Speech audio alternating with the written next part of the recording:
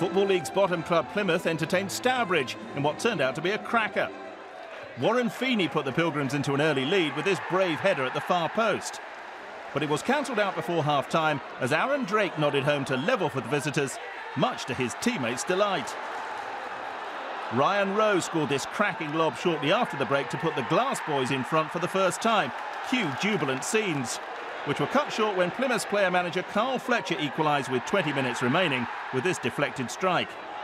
The Devonshire side were then reduced to 10 men. Robbie Williams was sent off for hauling down Rowe in the area. And Sean Gebbis made no mistake from the spot.